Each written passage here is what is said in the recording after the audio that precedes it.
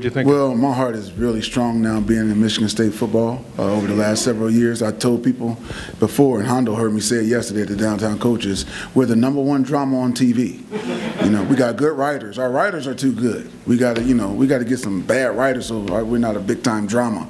But that's who we are. That's what we do. And, we don't like it. But my heart, to answer the question, is very strong because over the last several years, we've had a lot of close games. Credit to our guys, though, being able to pull them out and keep fighting and keep pushing.